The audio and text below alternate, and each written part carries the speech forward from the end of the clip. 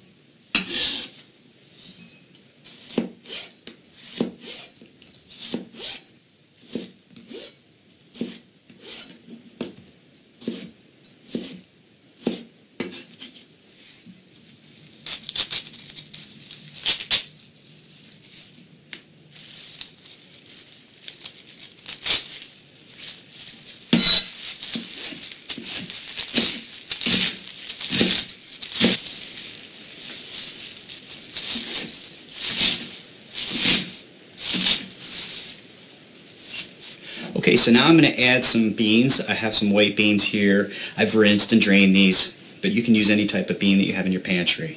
So go ahead and put those in there. Now, this is ground flaxseed. I like to put it in whenever I can. This is a great opportunity to put some ground flaxseed. This is a teaspoon. Then I'll go ahead and put my fruit and vegetables in there.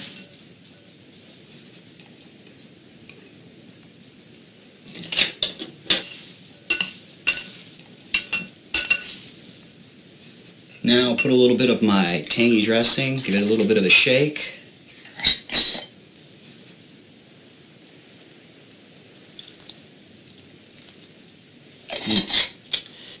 It's going to be good. Go ahead and toss this up a bit. We'll give this a try.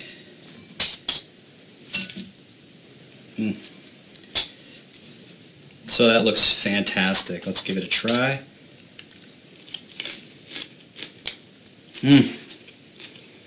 That is so good. So that's a relatively easy salad to make.